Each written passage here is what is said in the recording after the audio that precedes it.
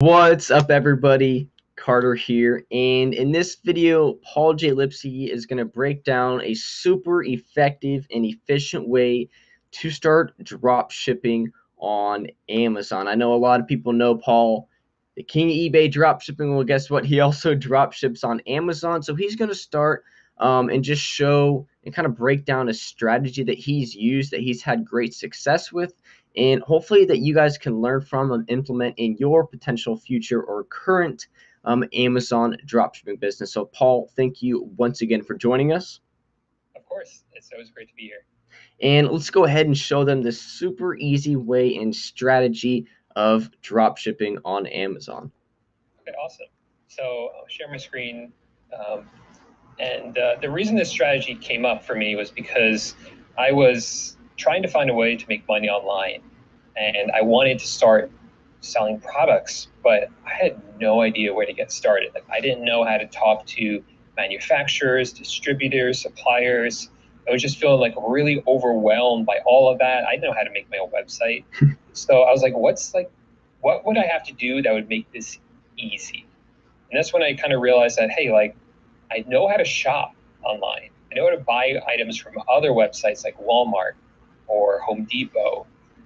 Would it be possible to sell those items on eBay and Amazon? So I started with eBay, like you said, but now I'm doing it on Amazon as well.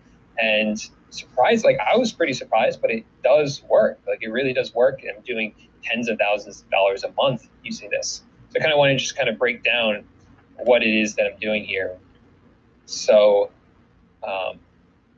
obviously we're selling on Amazon here, but like I said, I'm not buying these items from other websites. I'm sorry, from suppliers. I'm buying them from other websites, just like Walmart. So if you know how to shop on Walmart, it's pretty much that simple to sell the products on Amazon. So let me kind of break down the kind of flow of how this works. So you're going to find items that are being sold on both Amazon and Walmart, but are being sold for less on Walmart.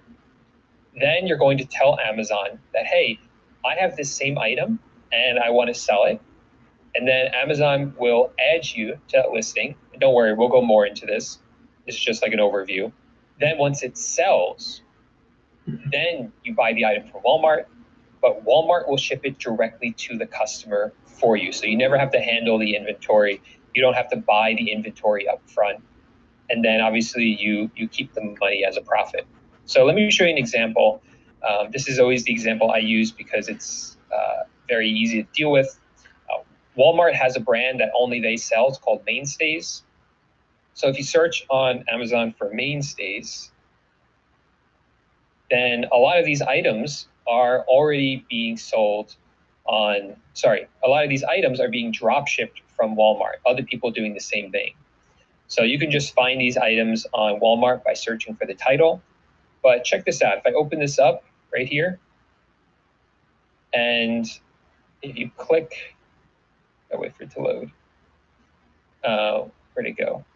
Right here on the bottom where it says have one to sell on Amazon. If you click on that, you can sell the same item. It's really that easy. You don't have to create a new listing. You don't have to take pictures. You don't have to write all this stuff right here, all the sales copy. It's done for you already. All you have to do is say, hey, I'm selling the same item. And it's that simple. Now, you obviously want to make sure that the item you're selling is selling well on Amazon, right? You don't want to just sell or tell Amazon that you're selling a bunch of random items that are never going to sell. I mean, the beautiful thing about Amazon is that they don't charge you when you list an item up for sale. So theoretically, you could list up 1 million products and it wouldn't cost you anything to list them up. But why waste your time, right? So one of the cool things that I have is a free Chrome extension called DS Amazon Quick View.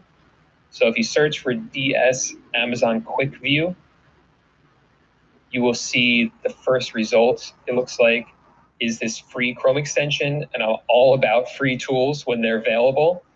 And what that does is you see this right here, all this information that says number 10,798 in home and kitchen. This is not normally here, but it is here because of that Chrome extension. And why this is important is because this is called the best seller rank, the BSR. And the best seller rank tells you how well the item is selling on Amazon. They literally give you this information. It's pretty incredible. So something like number 3 right here, that item is selling really, really well. If someone's buying a futon, there's a really great chance they're going to buy this futon. But this one is almost 500,000. That's not great. It's not terrible, but it's not great. So if someone's buying something in the home and kitchens category, there's a small chance they'll buy this, but not a great one. So you want to keep your number about under 300,000. So this one would be good. Sorry, that thing keeps popping up, but this one would be good. It's 23,000. This one's 10,000. This one is 18,000. These are all good numbers. I would sell all of these items. And you can see it says mainstay. So these are all items that are being drop shipped from Walmart. So that's the basic model here. We're going to list these items up for sale just by clicking on that button. Now, obviously, if you're finding one of these items, you want to make sure that you're increasing the price of it enough so that when the item sells on Amazon, that's when Amazon takes their cut. They will take their cut, and whatever's left over, you can use that to buy the item on Walmart, and whatever's left over after that is profit. So you want to build all that into your price on Amazon. But again, you're not being charged until someone actually buys the item from you on Amazon. Now, the other component I want to tell you about here, because this is a common question I get, is, okay, I find the item on Walmart, I list it up for sale on Amazon. What if the price changes on Walmart? What if it goes up in price? What if it goes down in price? Now, again, I like to find the easiest way to make things work. If I'm doing the hard way, then I'm going to say, well, I can either go into Walmart and Amazon every day and compare the prices, go back and forth, back and forth, back and forth, and change all the prices on Amazon. If any of the prices change on Walmart, if any of the items went out of stock on Walmart, make sure it goes out of stock on Amazon. That's a lot of work. That's not the easy way. The other hard way is, well, don't change the prices. And if the item does go down, up in price on Walmart, and then someone buys it and I would lose money, then I'll just cancel the sale on Amazon. But you don't want to cancel sales on Amazon. It's not good for your account. So again, that's the hard way. I look for the easy way. And the easy way is by using software. Now, there's a bunch of different softwares out there, but I usually recommend this one for beginners. I don't think it's the best one for Amazon dropshipping, but it's a good one. It will get you started, and it's very affordable. And what this does is, once you list the item up for sale on Amazon, this will then make sure that any price changes on Walmart happen for your Amazon item. So if the item increases in price on Walmart, your item will increase in price on Amazon. So make sure you never lose money. If it decreases in price on Walmart, it decreases in price on Amazon. If it goes out of stock on Walmart, it goes out of stock on Amazon as well. So it's all automatic. That's the easy way. And here's the other amazing thing. This website, this software actually shows you all the retailers it works with. So here is a massive list. You see this? We have retailers like IKEA, we have Office Depot, Overstock, Tom's, T-Mart, some of these ones I've never even heard of. We have Cabela's, obviously big ones like Walmart, Home Depot, Costway, Costco. So what this is a list of retailers that you can use to dropship onto Amazon. So you don't just have to use Walmart. You can use any of these. So you can see there's a massive amount of retailers that you can try and find items that are being sold on both. And that's the basics of how it works. Once you order it from Walmart or one of these retailers, they're going to ship it directly to your customer. If the customer, for whatever reason, wants to return it, All you have to do is contact Walmart. They'll give you a prepaid return label, which you can then give to your customer, and they ship it directly back to Walmart. So you never have to handle the items. And that's it. Like I said, I like to keep things simple. And for me, that's the simplest way that I found to start an online business drop shipping onto Amazon. Awesome. So thank you, Paul, for breaking that down and definitely just showing like one of the easiest ways to start drop shipping on Amazon. And honestly, I think people don't understand how low of a risk the drop shipping business model is because you don't own any physical inventory. You're not having to go buy, that sofa for $200 and try to sell it for 300. Like it's literally there's a sofa for $200 on Walmart and you're trying to sell it for $270 on Amazon, and you don't even have to make a purchase until it actually sells on Amazon. So, Paul, let me ask you, where all do you like to drop ship products from? I know you love Walmart. I know Walmart is huge, but are there any other retailers that maybe you've had good success with or that would have maybe even less competition? If you want to talk about that real quick. Yeah, so the recommendation I always give to new sellers is to try a few different retailers, see what works for you. And the cool thing is that if you really are dedicated to this, you can go in and go on that list, see what's on there, and try one of them. Let's say I see like B&H Photos on here. That's a big like place people buy photo equipment from. You can go in there, go on their website, start drop shipping some items, and really spend the time figuring them out because this gives you a big advantage when you're dedicated to just one or two retailers because you'll understand it better than most or everyone else. And when you can understand them better than everyone else, puts you at a big advantage because you'll know what discounts work, how to get maybe coupons, different things like that, how their shipping works, and that's really really beneficial, a big advantage over people who are just using them for the first time. For myself, I found I work really well with Walmart and Home Depot, and that's all I use right now. I find that having one or two, because again, I'm going all in with one or two, really is very beneficial for a very streamlined business. Gotcha. And are there any certain categories that you like to sell in, like one sells better than the other, or do you just, find something where there's sales history, there's demand for it, and you're willing to sell it if you can make a profit? Yeah, I mean the general rule of thumb is that there is no rule of thumb with this. You just because the general rule of thumb is you look for products with the ranking and that you can buy low and sell high. I don't care what type of product that is. I'm going to sell it if it meets that criteria. Now, for me, I just found that I've kind of fell into some niches. I found that I sell a lot of tools and home improvement items. That's probably because I use Home Depot a lot, right? Mm. But other people I know are selling a lot of toys. I've tried selling toys and it just doesn't work for me, but they're crushing it. So they understand it's probably because they have kids and I don't, right? So they understand it better than I do. And you'll find maybe you'll fall into a niche like that. And the other thing I want to say about this, because this is a really cool thing that I've been looking at recently, is the other great thing about this model is it really lets you test the market in a very low risk way, like you were saying. So imagine if you were thinking about doing some wholesale, doing some private label FBA, and you wanted to find the perfect item to sell. But there's always risk there. What if it doesn't sell? This literally allows you to test to make sure that people are going to buy the item before you buy a whole bunch of them or start private labeling.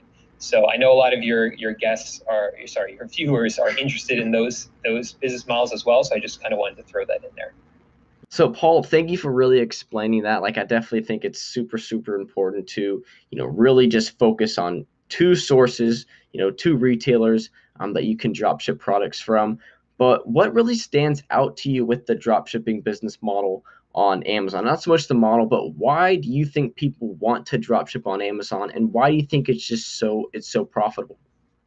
I mean, it's Amazon. Amazon is huge, blowing up, and everyone knows that people are spending more and more money on that website every single day. And I think everyone wants a piece of it, and I think everyone should want a piece of it because I don't know if you know this, but so much of the money that's spent on Amazon goes to third-party sellers like you and I. It's not directly to Amazon. And it's literally billions of dollars. Now, that's an overwhelming number, but I like to say you only need the tiniest piece of that, the tiniest sliver of that, to really make a huge difference in your life. I mean, for a lot of people, $1,000 a month would change their life, right? Mm-hmm. And certainly $5,000, $10,000 a month would definitely change a lot of people's lives. And it doesn't require you to have this massive store with this crazy infrastructure. It's just this simple business model and just getting a tiny piece of that huge company that we all know, Amazon. 100% true. So if someone wants to start their Amazon dropshipping business, they want a piece of Amazon and they want to start becoming a third-party seller and, the potential to change their life, where would you recommend they start or look to start consuming information? Because I know for myself, I always like a blueprint. If I want to be at this level, I want to learn from someone who's already at that level or beyond. So where would you recommend people go or look to, learn more about starting their own Amazon dropshipping business? So I have put together a program. It's called Amazon Dropshipping Titans, and it is a full blueprint showing you step by step how to set up your Amazon account properly for dropshipping, how to get the right products. I have a huge section on product research. You go in depth, finding the best ones at the best price and listing those items, how to list them, how to set up that software I showed you so that it reprices your items, and so that that can work in the background while you concentrate on growing your business. And I've already had a lot of students who have taken it and have seen tremendous success with it. So I know it does work because it's worked for me, it's worked for them as well. And I never like using scare tactics, but I do have to throw out this warning. Just be careful who you get your information from, because one of the dangers with Amazon is that they are very strict with how you handle your customer service. They have a huge reputation to protect. Everyone knows that they have outstanding customer service and they need to protect that. So if you just jump on their website, start listing products up for sale and don't know what you're doing, there is a very great chance that your account could get in jeopardy and you might actually get suspended. And that's bad because it's very hard to get your account back and it's almost impossible to start a second account.